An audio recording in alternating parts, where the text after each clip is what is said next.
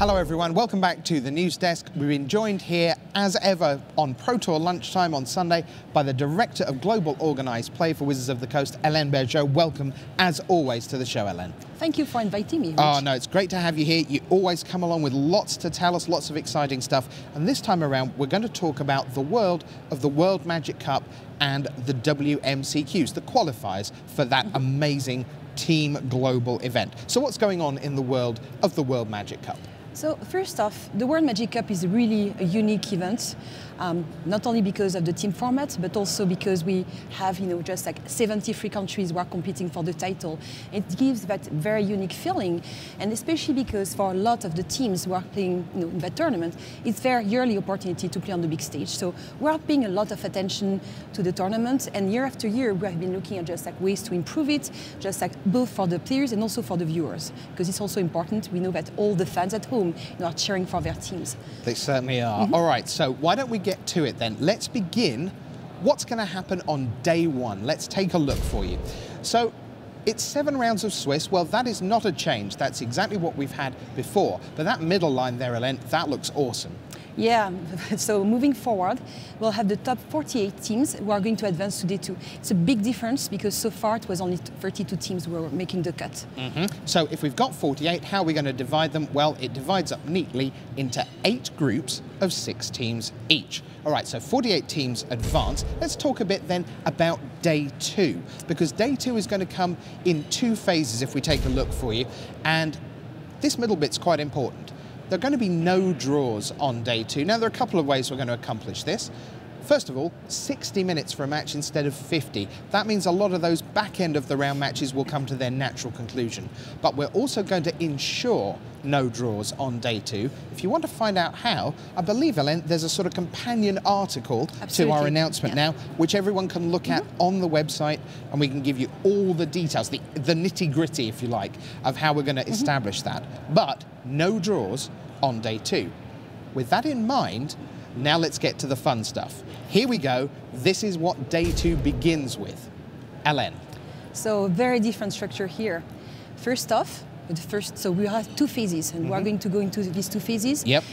What is important is that the very first round of phase 1 is a win and in. Right, so the 3 seed will play the 6 seed, the 4th will play the 5th, and that means that there are 16 straight elimination matches at the start of day 2. It's going to be an hour of carnage on day 2 of the World Magic Cup, but not if you did really well on day 1. Yes, it's a piece of feedback that we were hearing a lot, after the last World Magic Cup in Barcelona. And so we were looking for a way to make sure that we reward the teams who are competing very well during day 1. So the top 2 teams in each group will get a bye. So they get to watch from the sidelines while this amazing round plays out. 16 matches to get us down to 32 teams. So we've played a round on Saturday, now we move into 32 teams. Let's see what happens next. So here we are, this is phase 1, it's rounds 2 through 4. And Helene, how would you most elegantly describe this? Because there's a lot of information on the screen. Give us a nice handy catchphrase for this. Okay, very simple way to describe what's happening at the period of the tournament is to say that it's a modified double elimination. So, in simple terms, you win twice, you're in, you lose twice, you're out. Yes. That's pretty straightforward. So 1 plays 4, 2 plays against 3, and then you'll have 2 winners, because remember there are no draws on day 2 here. 2 winners, 2 losers. They face off. The winner of the winner's bracket, they're at 2-0, so they're through and can put their feet up for an hour. The losers of the loser's bracket, they go home. And that will leave for the 3rd round of play, round 4 on day 2, the teams at 1-1 to battle it out to see who advances. So that is essentially modified double elimination. Win twice, you're through, lose twice, you're gone. We thought that was such a good idea. Let's show you what happens next. Up next, it's phase 2, rounds 1 to 3. Helene, that looks suspiciously familiar. It's exactly the same thing, yes. So 2 wins, you advance to top 8. 2 losses, you're just like home.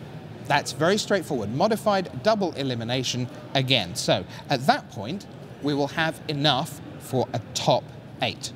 What we haven't talked about yet, we've talked a lot about structure, but let's talk formats, Helene, because traditionally this has been an event that is multi-format, and as you can see on screen, it's still multi-format. But we have also revisited the formats. So as you can see, the first rounds are steel deck, just like Team Steel Deck, where the teams are going to build their decks from 12 booster packs of the expansion that we are going to launch during the fall. We didn't. You're not going to tell us the name here? No. Oh, Helene. Sorry. Boo. But what is interesting is what's happening afterwards. So starting round 4, the teams are going to play Unified Modern. Right, okay, Unified Modern. Now, there's a little twist to this because traditionally Unified Modern says you can't put more than 4 copies of a single card spread across your 3 decks. But what's the twist that we're going with? So the rule change that we'll have for this specific tournament is the fact that just like only one deck within a given team can use non-basic land. Right, so if I have 3 Hallowed Fountains, for example, in deck A, seat A, I cannot use any non-basics in seat B or seat C, correct? Correct. All right, I understand that. That's pretty straightforward. Once we hit the top 8, how are things going to play out there? Let's take a look for you. The top 8 on Sunday, well, this is, again, pretty straightforward. Yeah, very straightforward, single elimination, and they are going to play the exact same format that we're talking about beforehand. Unified Modern. Yep. Yes. All right, so, and then again, single elimination means 2 players out of 3 have to win 2 games out of 3. You'll still have your coach on the sidelines. You'll still see all the players crammed round the deciding table. All the drama of the World Magic Cup remains intact. Now, I imagine, back at home, you're thinking, well, actually, I'd quite like to represent my country at the World Magic Cup in Rotterdam at the back end of November, and to do that, you'll need to put a Q on the end of WMC. WMC Qs, the qualifiers for this. What's going on there, Helene? So we have also looked at the World Magic Cup qualifiers. And the first thing that was seemed important, especially because we modified the format of the World Magic Cup, is to reflect that in the formats of the World Magic Cup qualifiers. So what will happen is that although we had announced earlier on that we would have 2 of the qualifiers being standard and 1 modern, we are changing that because the last qualifier, the one in September, will now be modern. All right, so let's take a look at the dates for those so you can mark these into your diary. 3 WMCQs, June 18, 19 is still standard, that's always been true. July 9 and 10 is modern, and then the change, September 17 to 18 is a modern constructed weekend. Now, we've got 2 days there listed for those weekends. Last year we experimented with some 2-day WMCQs. What's the verdict on that experiment? Yes, absolutely. To step back a little bit, we were looking at ways to make sure that players would have a good experience. And so what we had been doing, just like we had looked at countries where we were projecting attendance at the World Magic Qualifier being very high. So we looked at this country and say, that's probably going to be a better experience if we run these tournaments as 2-day tournaments instead of 1-day tournament. However, stores and players didn't really seem to like it. So we are going to go back to the situation where the World Magic Cup qualifiers are only 1-day tournaments in all the countries. Okay, if I haven't managed to qualify, is there still some kind of last chance that can get me in the door? Absolutely. And that's actually also something that we started last year. So last year we had Legends Trials. And these tournaments that were happening right before the World Magic Cup qualifiers were the chance for a player to either just like get eligible, just like because they were not having the necessary Planeswalker points, or get a buy. And then what we realized is that the fact that we're trying to accomplish 2 things with 1 single tournament was not working very well. Okay. So what we are doing this year is that this Last Chance Trial will actually become only Last Chance qualifiers. All right, so no one gets you out of qualifying just because they want to try and get buys. Yeah. That makes perfect sense, but what if I'm already qualified and I want my buys? Can I still get buys? Absolutely, because we were thinking that it's something that players are interested in, just like the chance to have a buy. Of course, Hall of Famers and members of the Pro Club will still get their buys, but we also were looking at all the other players. And so the way we are going to award buy is going to be based on Planeswalker points. So for every country, you will have a first threshold, which is the threshold to become qualified for the World Magic Cup qualifiers, and then a second threshold, which awards you a buy.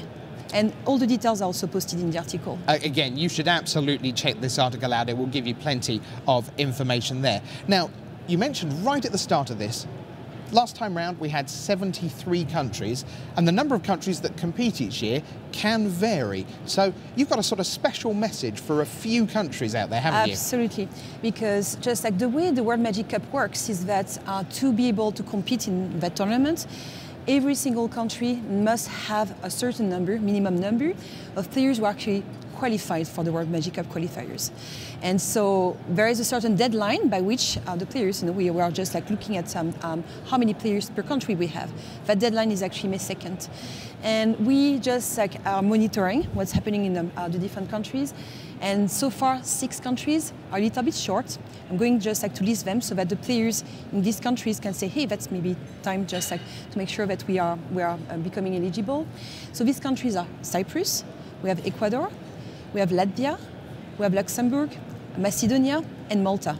Okay, I just want to go back, Helene, because we want to respond to a lot of you out there who are saying they didn't quite follow about the rule with non-basic land. So I just want to clarify one more time for everyone. Normally, you would expect that if your 3 decks were stacked one on top of the other, this is your regular unified in a format, that you could play 4 of any one card spread across your 3 decks. So my example was Hallowed Fountain. So this is different. This is new. You cannot spread all your non-basics across 3 decks. 2 of your 3 decks will have no non-basic lands in them. Correct? This is absolutely correct. Okay. Thank you, Rich. Only 1 of the 3 decks will have any non-basic land. That is super important to share with you. And thanks so much for all the feedback. We wanted to clear that up as quickly as we could, because that is going to change a ton about the way your team builds your decks. All right, so Helene, I think we've gone through it. We know that we're going to have unified modern going on. We're going to have this group of death at the front end of Saturday, and we have this modified double elimination. But here's the thing. If we're going to get to our WMCQ, we love goodies. So I have to ask you, are you going to give us some goodies? Absolutely. Just like we have a promotional promo card, just like for everybody participating in the World Magic Cup qualifier. All right, let's take a look. What are we giving away this time? If you come to your World Magic Cup qualifier, you will get one of these absolutely gorgeous abrupt decays just for playing. If you get to 0-0, you get to the start line, that is what you will have. That is the position there. So, Helene, you've explained it all to us beautifully. We appreciate it. Looking forward to seeing everyone at their WMC qualifiers and the WMCs later in the year. Helene Bergeot, Director of Global Organised Play, thanks so much for being here at the News Desk. Thank you, Rich.